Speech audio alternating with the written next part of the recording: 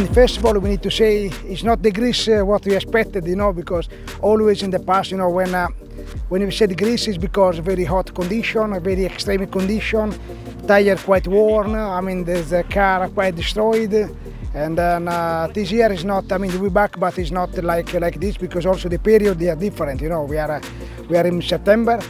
But even that, I mean, to be honest, I expected to be dry, but it was not because already there was some problem already on the recce, which is many drivers, they was not allowed, you know, to do, you know, a proper recce because has been a lot of heavy rain.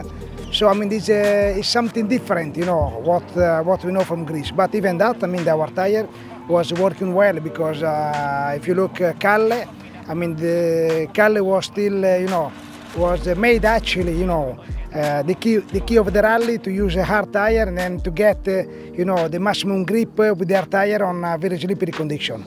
That's what surprised me a little bit, Terenzio, just how well the hard tyre has worked. Listen, Friday morning was very difficult. It was hot, it was abrasive, it worked well there.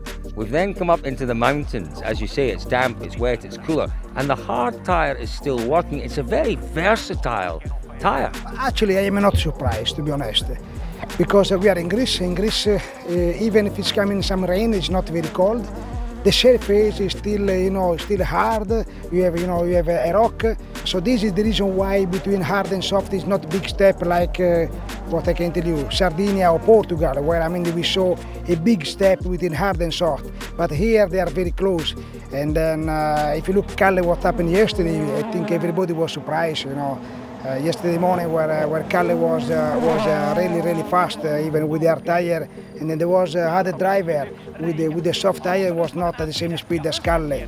But also, I mean, what you need to keep in mind, Kalle always is quite hard on tire, and then if it's dry, you know, and very abrasive, for sure it's not, you don't have any benefits, you know, because you have a much more tire wear. But in the opposite way, like in Greece, if you are hard on tire, for sure, I mean, you can get faster hitting on the compound, and then you are fast.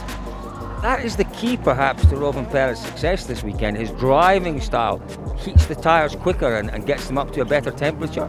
Yeah, no, I mean, what I said before, Kalle is pushing much more on tire, is much more demanding, you know, and then on dry, for sure, is not let me see, too keen to win, because on dry you need to be polite, you know.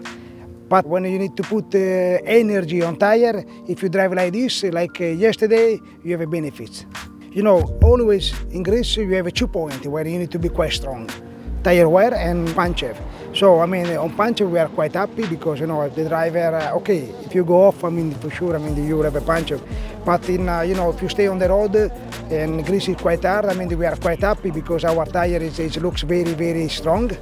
And then, okay, I mean, it's about the tire wear, for sure we don't have a very good comparison because, you know, it's been raining. But even that, I mean, we are quite happy.